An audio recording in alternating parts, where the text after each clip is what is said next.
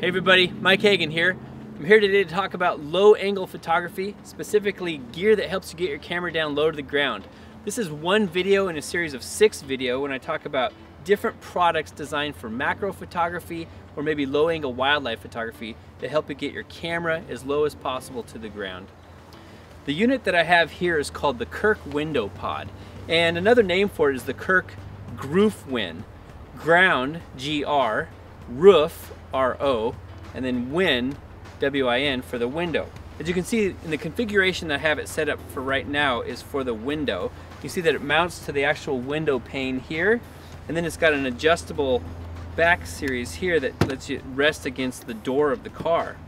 The idea is that when you're in the car, you're sitting here, you can actually photograph out of the window. So that's why it's called the window pod or the window mount. This unit costs about $250, and when it ships to you, it ships without the ball head, so you'll need to supply your own ball head or gimbal mount if you're a bird photographer. The things that I like about this are it's very flexible, has lots of adjustable pieces and parts on it. It's anodized aluminum, and it's all machined out of a solid piece of aluminum, so it's very durable. Let me take off my camera here and explain how this works. So the first thing is you have the window adjustment, this little clamp here, that mounts over the window. And then you have this adjustment piece here that allows you to bring down the piece level, or bring down the whole system level.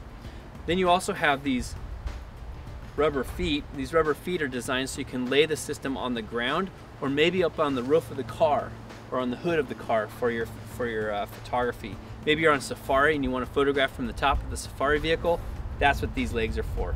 When you don't need the front legs, they actually fold back just like this. The back piece here, the back legs, the ones that are designed to lean up against the car door, those are all also adjustable up and down. So there's quite a bit of functionality and flexibility.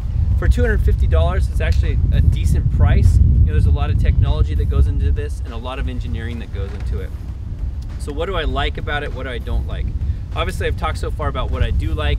It's durable, it's tough, it's made by Kirk, who makes some very good products.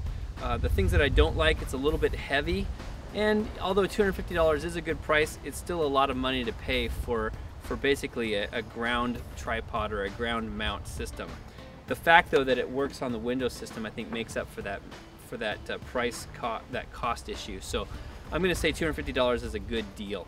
So really the target demographic for this product is someone who spends a lot of time vehicle based. You know, maybe you're on safari again, you're shooting from a window or you're shooting from the top of the vehicle, and this is going to allow you to go from window setting to top of the roof setting very quickly. It's not really a great product to use on the ground because this front knob sometimes gets in the way with sticks or rocks that are on the ground. It makes the system a little bit wobbly.